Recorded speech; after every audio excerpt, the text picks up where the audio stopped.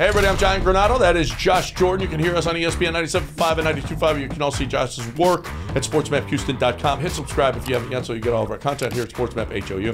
Hey Josh, this week Michael Schwab tweeted 2 names that are at the top of the Astros trade deadline wish list are pitcher Shane Bieber and outfielder DH Jorge Soler.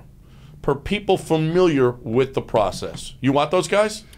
I'd be way more interested in Soler, personally. I went and did a deep dive into the stats there with Bieber, and man, his velocity's down over the last couple years. His strikeouts are way down. He was about 9 per game a couple of years ago. Now he's down to 6. His hits per 9 innings, he's basically given up a hit every single inning now. His hard hit percentage is way up. So it looks like he's trending down.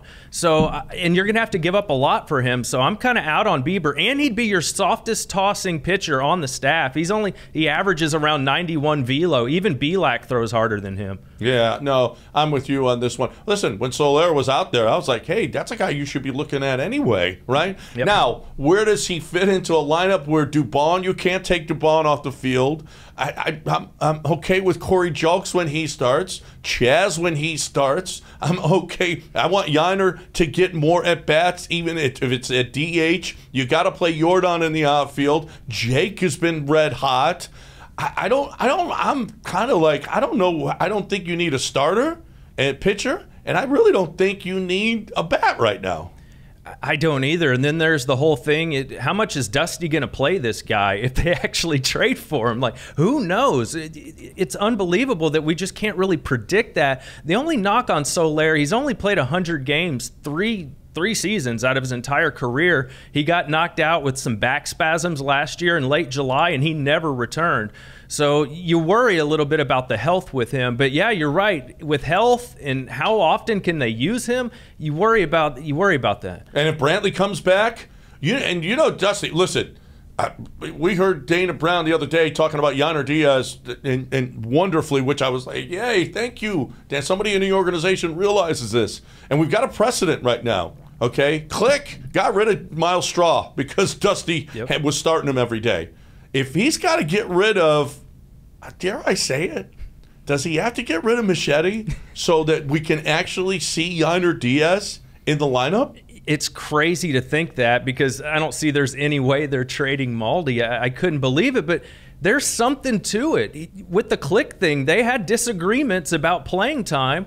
And, Vasquez, we hardly saw that guy. They traded for him and they didn't use him that much. So you wonder I don't think they'll do something like that, but I will tell you this. Whatever they do, I think Jim Crane should listen a little more to Dana Brown because what's happened with Dusty and the Bagwell, all those moves have not worked out. And Dusty's on a year-to-year contract. Dana Brown has a long-term deal. I think Crane needs to look at the deals that got done without Dana Brown and look at how long he's under contract and listen to his GM. Yeah, oh no, absolutely. And we're also hearing Verlander wants Machete there next year. We can maybe facilitate it quicker for you. We can maybe do. I know. Listen, Maldonado is beloved in that locker room.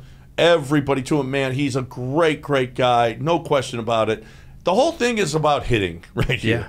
He just can't hit, and there's no argument about this. He just can't hit, and at times he's hurting your club. And for a club that goes as arid as desert as this team does sometimes offensively, you got to have a guy in the lineup like Yiner Diaz that can actually give you a spark. So maybe he's got to be traded. The Mets might be a perfect spot. Get it done, Dana Brown.